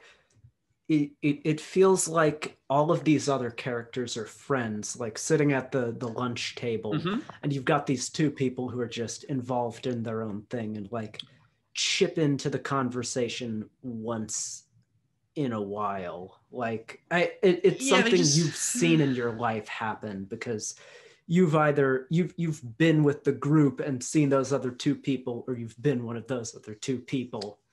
Oh yeah. And oh boy, the Mexican standoff episode in that dome is maybe the single worst scene of like expositional logistics of a situation I've ever seen, because the entire episode is them standing at opposite ends of this building, holding their phone up and trying to guess whether or not they flip a coin and it comes on heads or tails. God. And they just, the reasoning of them using their future diaries to predict the future, just stack one on top of the other. Like listening to it is like trying to figure out how King Crimson works. It doesn't, it makes no sense. Just nonsense. It's like, fucking hell. It becomes just these like kaleidoscopes of uninteresting like plot mechanics that just keep stacking on top of each other. It becomes like comical, the point where it's like, okay, we got to introduce this new device so this scene can drag on for another 2 minutes. Conveniently, it's the thing they need that is perfect for this tailored situation. Yeah. Which, you know, that's one of these things that in shows like this always bugs me, because like, again, Death Note, a show that I'm not like in love with or anything, but that show does a great thing with its central plot device of Death Note, is that it like, yeah, it has a lot of rules and it can kind of get old hearing them talk about it all the time, but it A, never once breaks those rules, and B, it also continually, the protagonist is like, you know, Light's super overpowered, he's killing everybody at the beginning, but as challenges are put in his way, he is backed into a corner and has to like use the Death Note in unusual ways. And then there's the future diaries, which are just like, oh, this is conveniently the thing that's going to make the episode end. The future diaries are like the worst part of this show. They might as well not even be there. No, they really shouldn't. It just should have been a death game. Like, I don't get the point. No, the future diaries are just complete nonsense, because there's never a point where you have a semblance of the rules of them. There's never a point where, like, even with the Hunger Games, which is also a very contrived, not great thing, that's also something where it clearly establishes the rules and power dynamics of this universe. Like District 12 are the loser people who are the losers who suck at everything because they come from a coal mining town, versus like the fucking people who come from like the fishing and archery towns. Like there's a dynamic to how everything works that you can understand, and even when that dynamic isn't explicitly developed upon, you still get enough of like a general sense of the way this universe works, even if it's not amazing. Here you could throw it out the window. August, I think you have struck the point of like, we both gave this the same rating, and but just based on what we've said thus far, I think people would assume that we're a bit more mixed, but everything you just said is basically why we both gave this 1 star, is because for all of its ideas and for all of it doing like all of these things, is that there's no sense of tangible details or consequences to the narrative. So as rapturously entertaining as it sometimes is, and as good as the writing can occasionally be, it's never something where it is grounded and like you feel like tension or you feel like involved in it. That's a great point. It's just external. Like you can find it entertaining, but like it's not in a way where it's executing it like, again, Fate Zero, which is this, that is how you do a death game show. I don't think I've encountered a better example of it, and that doesn't even do it perfectly. It just understands simultaneously, like, okay, exposition, blah blah blah blah blah. Now let the cool characters do their thing, and then they do. Yeah, Fate Zero, like the bridge, the battle at like the bridge where everyone has to come and fight Enchanter is like one of the best scenes in that whole show. Dope. Because you've been given so many bits of information on how everyone's powers work, what restrictions they have. And you've also seen this location importantly before. Yes. So the world feels real. There's a tangible sense of, okay, someone's going to die. There is not a way this resolves peacefully. And Future Diary stumbles in this aspect because there are only 12 contestants, you can't have, like, the central characters have to be involved in every fight, every interaction, and you can never stray away from that. Fate only has 7, but also has the advantage of not having a central character, basically. There's so many sprawling threads which you can be engaged in, but here, every fight has to center around Yuki and Yuno because there's no narrative freedom. Oh yeah, I never even thought about that, but you're totally fucking right about that. I think that like it's this strange thing where they keep showing backstory to the other characters and they keep trying to develop them, which they do for the most part, again. But like, if you wanted to do that, you should have just done it like Fate Zero and just have not had a main character until there were like 4 people left. And then it's like you're kind of forced to. But like the idea that this is a death game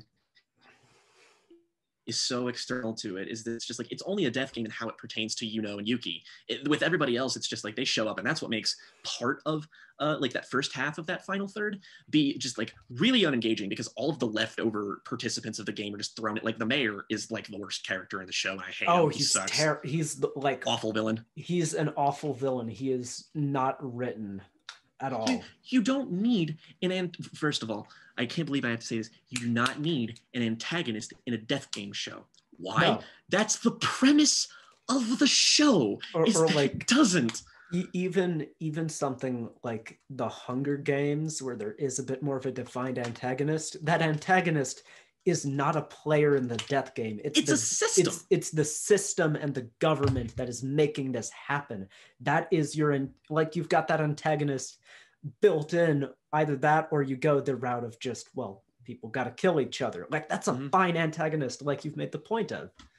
Yeah, and if it committed more to just being about Yuki and Yuno instead of all those other half measures, I still think it would be better, even if that's not what my ideal death game would be. It's just that it occupies this weird, unhappy medium where it can't really commit to all of its ideas. And it's like, I respect the ambition here. I really do. But also, there's something to be said when the best parts of your show are the parts where, like, you could tell that maybe the writers or directors thought about the least, where it's just like, I'm here because I want to get more interactions from Yuno and Yuki.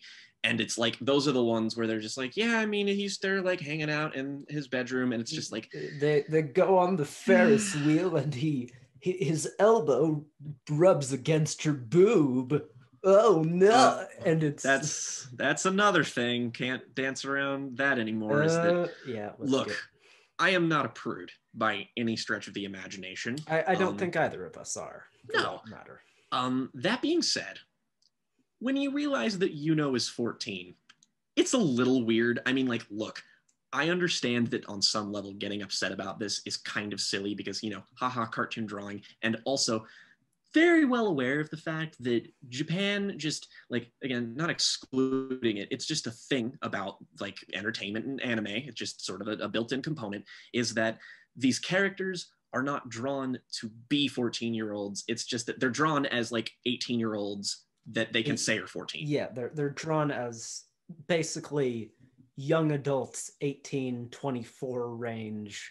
Yeah, that's how that works. That said, in the same way, and I'll bring this up briefly, in the same way where like an American sitcom can cast a 24-year-old as a 15-year-old. Yes, it fucking exactly. And it's like, I get it on some level. I was also a horny teenager once, and I was just like, oh, you know, hot.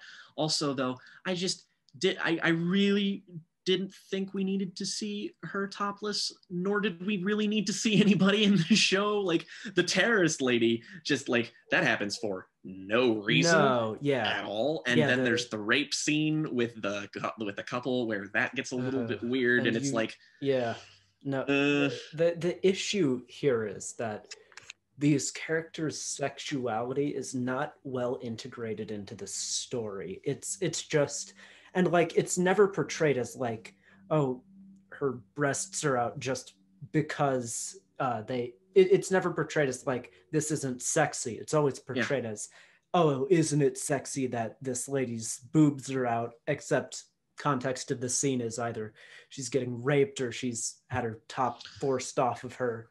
Yeah, and it's like, I love lots of things that are unapologetically horrifically trashy. Like I watched with Morgan and Tyler, I watched Paul Verhoeven's Basic Instinct a few weeks ago, and I fucking love that movie, and it's trash, garbage. If we're talking about films that someone Verhoeven, that one of us like that happened to not have a great sense of taste, Eating Raoul. There you go. Film with no taste whatsoever, but it's like my favorite film of all time, and I've made a video analyzing it. We can enjoy these things, and like I'm not opposed to the idea. Like I think it's puritanical to be like, I don't want nudity in these things. It goes to the whole Twitter sex scene discourse thing, which I am staunchly against. But it's also just like, you're right, it's not integrated into the character. It's non-diegetic nudity. It's basically there for the audience and nothing else. It's like, I think you mentioned when we watched it, you mentioned it was either you or Sarah Show mentioned the scene where that happens in Akira, and it's like, that works because it's telling a story about how these like how people see things. It's violent.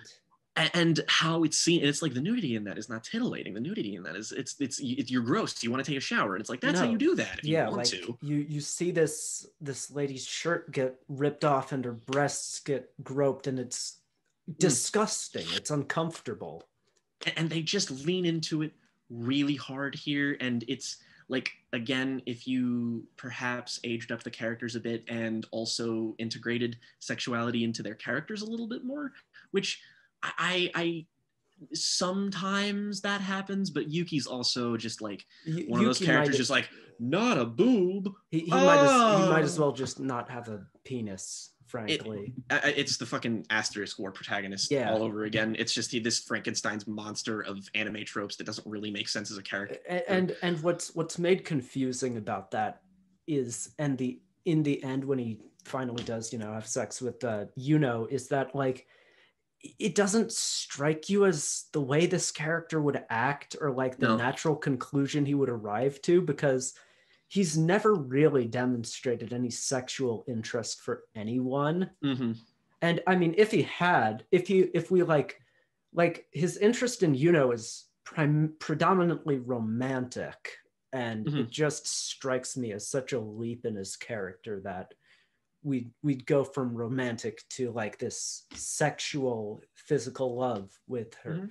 And like, once again, it's not a prude thing, Eating Raoul, but it just, it's just the broader point of, it's not for the characters, it's for the audience.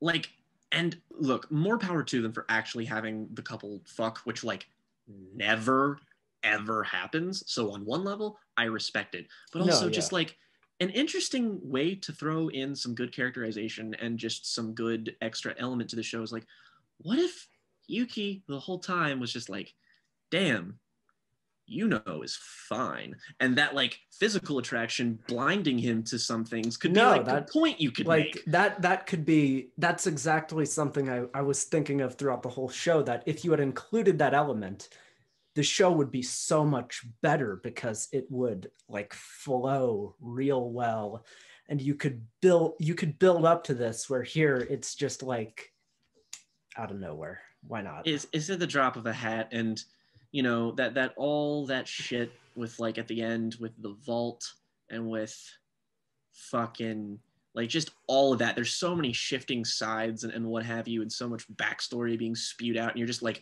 waiting because the more interesting part of the show is on the horizon. Like even if you didn't watch it, it's just like, I remember at the beginning of all this when you said that isn't the real that is what I want to be watching right now, not this. And it all happens at like episode 18 of 26, and you've got to sit here for like 3 episodes of nothing happening to get to the 3 episodes where you're finally going to be paid off and have this insane conclusion. Yep. And there are some times when the show, this is definitely more positive for this, but like I remember the episode that shows the backstory of the terrorist character and the cop, where it does a flashback and it's like an old Italian movie. The dialogue is changed to be like old-timey. It's like the character is like the God's assistant is reading it in a manga. Yes. And it's like that framing is so cool. Why didn't you do more of that? Yeah, and like that's a genuine point of creativity, but that gets just thrown to the wayside for uninteresting it never happens stuff. Again. And I wonder what the show would have been like if it took that approach with like every character relationship and just like changed. Well, I mean, then you'd get Bakano, but again, more things should be like that. Yeah, it's just. I will also say, this is just sort of teetering on the line between this segment and the last one. It's just like 2011 show. It looks okay. It's directed okay. Some moments better than others, but like going back to a fucking 10-plus-year-old show is always going to be difficult. But this isn't particularly ambitious animation wise, but like what it does well enough. No, and there are some moments where like you can get into the animation. It gets to like a kinetic enough high that it's enjoyable. But yeah, for the most part, the direction here is kind of unremarkable. It never struck me as like a particularly exciting aspect of the show, because that's not what you're there for. I mean, it's what you need people like Tetsuro Araki for, is that it's just like you have those moments and then he's good at making them feel bigger than they are, which that helps a show like this. Again, we talked about this. If Tetsuro Araki made this show, this would be the dopest shit I've ever seen in my life. It would probably be just as trashy and I wouldn't care. No, it would be amazing. There's just this is such an Ouroboros of a fucking show that like we come close to being in danger of not being able to relay what a joyous experience it is to just watch this communally. And like every single episode, even the boring ones, has these moments of just this weird offbeat insanity where you can only wonder like, what absolute, like, not even how did this get funded, it's just like, how does a person on this earth exist and write this? I don't understand. Where does this, what environment was this man raised in to reach this story as the logical it's outsider art? Like it's someone who's never read a manga or seen TV, and he's just like, okay, here you go. And it's like write a story. He's like, what the fuck is this story? Film Twitter tweet of it just being like, guy who has only seen The Boss Baby sees Citizen Kane. It's giving me a lot of Boss Baby vibes. It's like that. But I mean, like, I'm sure we'll get into anything we missed in this next segment, because let's get there. Broadly, I think a lot of the things that are bad are just like, it weighs the show down in a way that like, it's mostly bad through being unremarkable. Like there's not a lot of parts of this show that isolated are bad. It's just the fact that they're surrounded by parts that don't really do anything to each other. It's like you've taken apart a Rube Goldberg machine is a way to describe it. Like, you've got all these individual components that don't make sense. You can see this final sketch of what this is supposed to be. Mm-hmm. But like, you've just got the individual components and you can't do anything like, with that. Yeah, it's like you drop like a ball in it and it's just like everything can be like immaculately arranged and calculated. But if one pipe is out of place, then the ball still falls on the ground. Like, And the problem is every pipe is out of place. Yeah. So you fix one pipe, just falls to the ground immediately after. Fucking this show is a hydra. You cut off one head, two grow in its place. And I guess that seamlessly leads into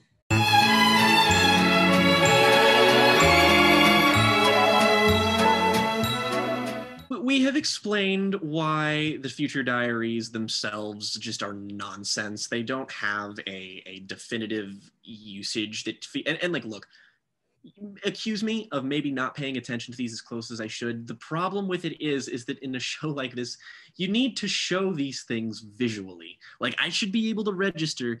Instead, all these characters just have the same goddamn cell phone. And I don't like it. These are never the interesting things. It's just like, yeah, they're going to predict the future with it in one way or another, which doesn't work. I don't, and the show just keeps making up rules. Like, it gave that future diary to that kid in that one situation, and it's just like, none of the stakes in this show mean anything now, because the God can just be like, oh, hey, you get a future diary, you get a future diary. Let's talk about God briefly. So this show, let's assume it has a scientific perspective of the universe, where the universe is 3.8 billion years old. So God apparently, this God character, Deus Ex Machina, as it's called, stupidest name ever. Yep. Hack writing 101. God in the machine. So this Deus Ex Machina character, all powerful, all omnipotent, so he knows he's gonna die at some point. Which already doesn't make sense. You can't be if you're omnipotent, you literally cannot die. That is how, and he says that. He says, I am all omnipotent and all knowing. And then I'm just like, why did you not think, if you were omnipotent, that you should have started this game sooner than the week before you were going to die? And so, he's known he's going to die. And it just so happens that there's this one backwater planet in some random part of the universe with a species of primates that are intelligent enough to still have conflict, to like be developed enough to have ways to communicate and have like a grander sense and ambition of what the universe is. But also, the species of primate is not an advanced enough society where they're like self-sustaining and have built like a Dyson sphere around their sun and can just basically live without conflict. It just so happens that on this one planet, in the exact year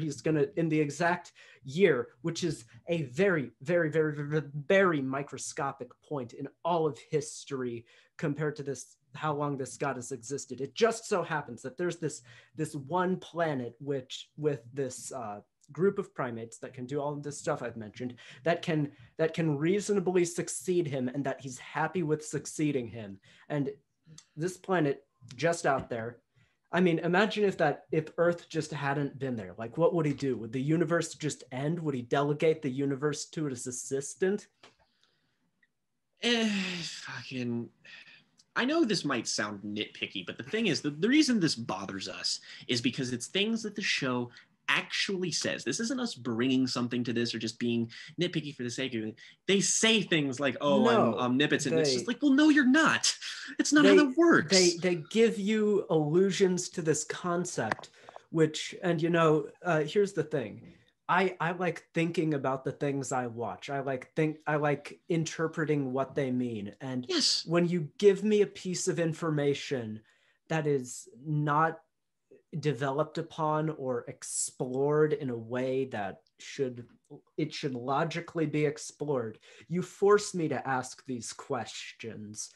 And you also forced me to ask questions about the dimension hopping stuff. And oh God, where do I even Actually, I know where to begin with the dimension hopping thing. It's like the dramatic device where it tells that is the fake is like you hear them say that, and you're just like, yeah, okay, that makes sense. Except that it doesn't, because she'd just have the same DNA. She'd have the same DNA exactly. And why? it's Like you wouldn't be able to tell. Like it's not like it goes enough to think. It's just like, oh, well, maybe her fucking fingerprints are different, or oh, maybe her. It's like, no, that's not how it works. This is biologically, physically, in every scientific sense, the exact same person with the same consciousness, same life. Like, there is no distinguishable difference between these people on any level. And yet there's this whole plot line about the fake DNA or whatever the hell. Yeah, it's just like, oh, I fucking Aru got that, like, I have this voice and I'm going to be fucking Goro Akechi from Persona 5, blah, blah, blah, blah, blah. And he just hands this hair and just like, it's not the real And I'm just like, okay, first of all, this, like, I get that Aru is suspicious, right? But that leap he just takes where he's just like, oh, maybe I should run a DNA test on her. It's like, why would you ever think to do, like, he's like, oh, well, I found the bodies of everybody in the yard. And it's just like, so your first guess was to try and see if the DNA matched? How about going, hey, Yuki, there's another in this hole. That's kind of fucked. Or like, and yeah, and he just kind of pops up out of nowhere during the middle of an action scene to tell Yuki this important information which shapes the literal rest of the show, and he just kind of mentions it offhand. And it's like, well, no shit, Yuki doesn't believe you, because this comes out of nowhere. You're not bringing a rational narrative to how this works. I'd also like to draw attention to Aru for a moment, because like conceptually, sure, fine, whatever, but it's been done in other shows, so if I'm to complain about it here, I've got to complain about it in those other shows. Fine, I can accept this. But the execution, see, Aru throughout most of the show is like an intriguing, likable presence who does not get in the way of anything terribly important. And then he shows up at the end. And it's sort of, he has that moment where like God tells him, because he gave him amnesia, because of fucking course he gave him amnesia, because why the fuck not? But he's just more hack writing. Yes. First of all, the moment I'm going to talk about, I just need to relay to the audience. In the moment where Aru is being told all of this stuff about himself, and Deus Ex Machina is in front of him, and he's like talking about how he's been this vessel this whole time, and he's just like, okay, I don't want to die though. Please don't let me disintegrate into nothing. And then Deus Ex Machina is like, okay, well, did you feel an emotion that I did not design in you? Because that's the only way you can live, is that if you felt an emotion that I didn't design in you. And then August, without missing a fucking beat, just goes, homosexuality. Yeah. And then beat my love for Yuki Teru, and it was just like, Woo! It was the funniest thing. It is the funniest thing that happened to me ever since we watched Paranoia Agent. Me, I think Tyler and Morgan, and it was that episode where all of those people are talking about Shonen Bat and telling these different stories that are mostly not true. And I was just like, wouldn't it be funny if there was a bat in this lady's sonogram? And then it actually happened. Oh my god! I think I lost my mind there for a moment, because it's just like that's what keeps him here. It's what keeps him alive for a moment, and then he actually does. They have an on-screen gay kiss, and it's just wow, okay. I applaud the balls. Also, I'm just kind of like, I get that the good writing comes from the coalescence of Yuno and Yuki, but also I just want a version of this story where Aru like saves him and then they become a couple, because I'm like, that's way cooler too. I'm sure that probably exists somewhere online. So I'm sure. So I'm gonna get back to Please. the kind of universe hopping stuff. Oh, and yeah. and I sent you this earlier, so I'm gonna kind of read this verbatim, just as Yes, to yes, yes, not. yes. So second, so for this to make sense, I'll refer to the characters as like so and so one or so and so two, indicating what universe they originally come from. So Yuno 1's future diary refers to Yuki as Yuki, and Yuno 2's future diary refers to him as Amino. And this is a critical plot point. And yet, Yuno 1's future diary, when she changes universes, suddenly refers to Yuki 2 as Yuki, even though if we are to go by the show's earlier interpretation that these characters have like some distinction between universes, this is not the person her future diary is referring to. This is an entirely separate entity. This isn't an entirely separate person. Her future diary should not work in this universe because it is not bound to that Yuki. If we are to go off the show's earlier logic that her DNA is somehow different from the Yuno DNA in the pit, like we have to, like, this is all in the show's logic. We're buying this. And now that universe 1 has physically ceased to exist, she's annihilated it so that the second universe can now exist, also annihilating every bit of matter, every quark, every photon, every atom that was Yuki 1. And yet, as it's shown in the show, when you die, your future diary like disintegrates, or like there's some dumb way it disappears. But yet only Yuno 2's future diary stays around after her death.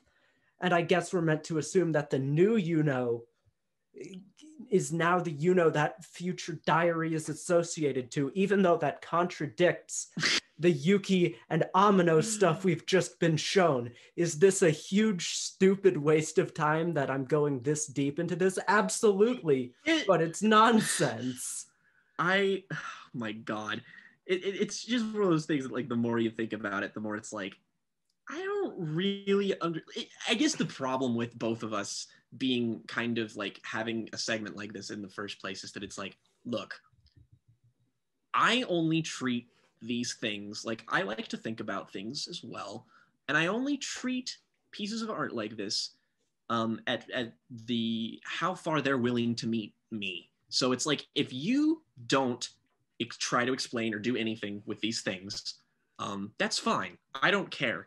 But the second you try to half-ass them and then try to get me to pay attention to them, then we've stepped over the line because you want me to pay attention to them and they don't work. That's exactly my stance here, and that's what this show does. It half-asses it instead of committing to the bit, where if you just had not brought it up, and this is exactly why so much fantasy stuff aggravates me and doesn't work for me, because it'll like half-ass the mysticism and magic behind things and not go the full way with it.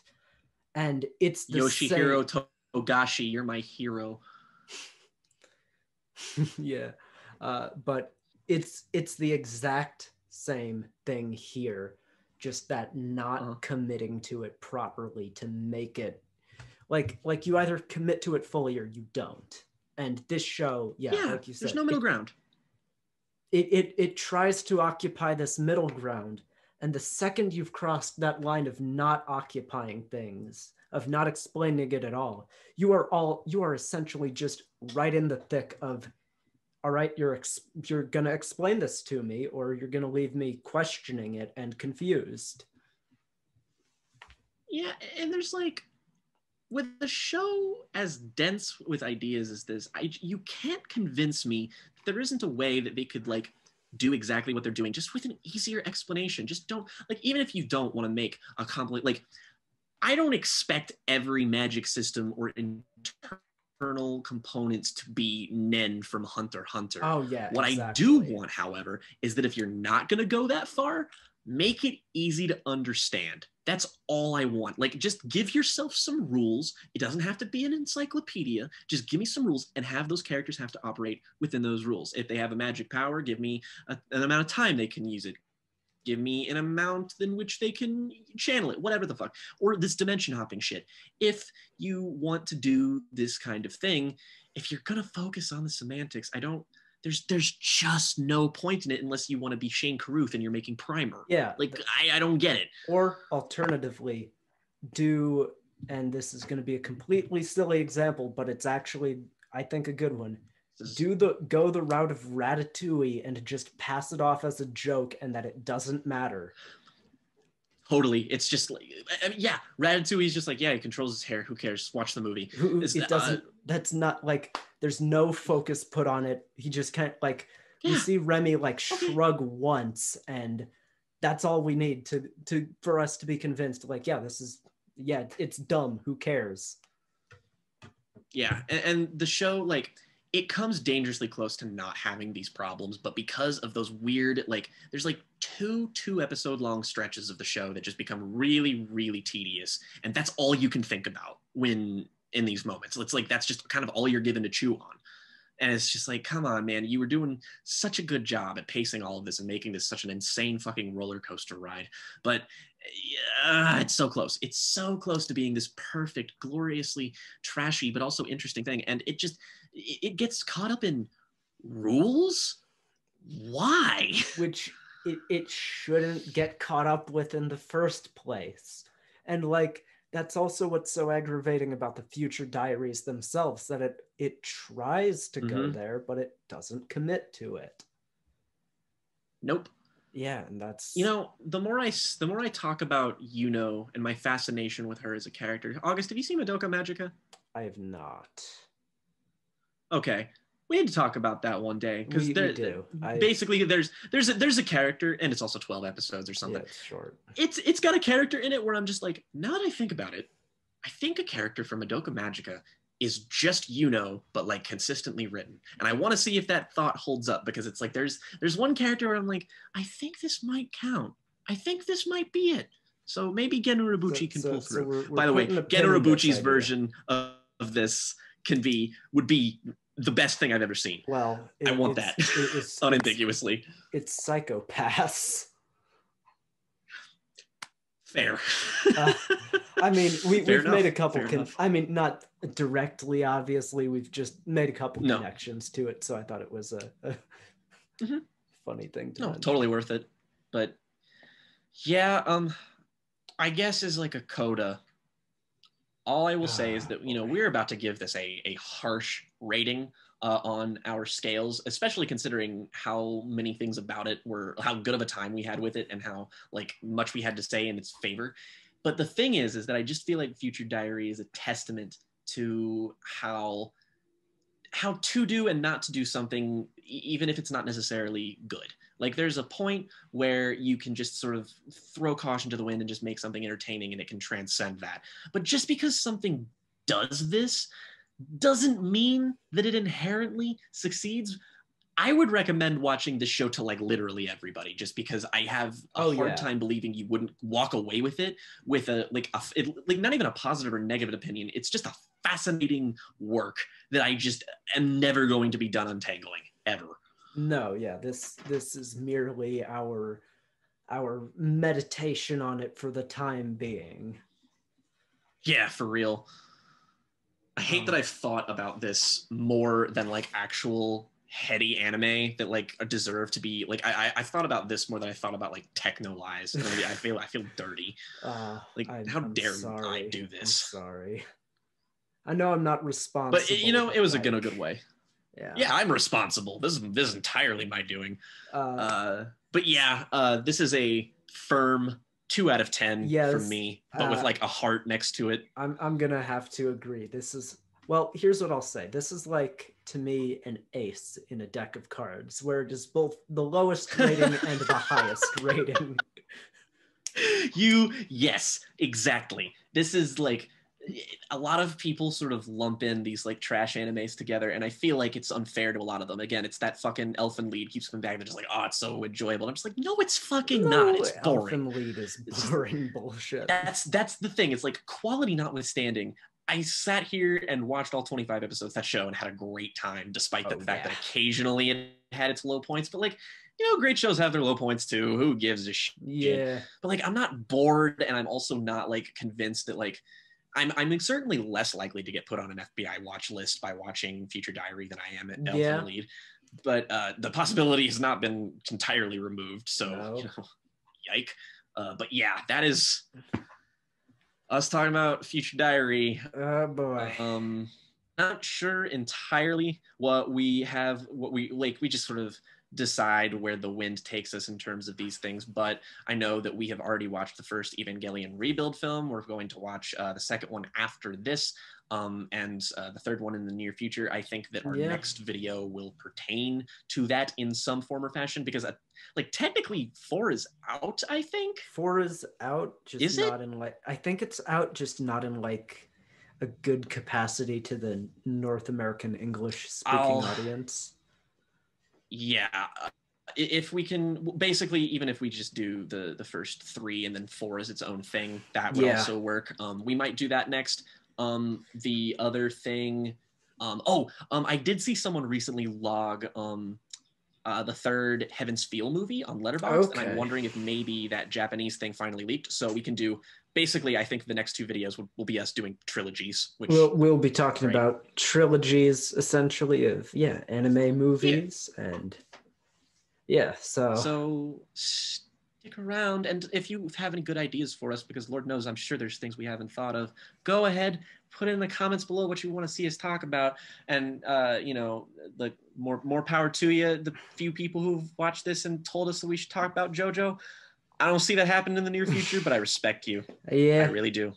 If we're going to talk about JoJo, we're going to talk about that OVA. You got, look, you are in our hearts and minds, but our hearts and minds are also not in that.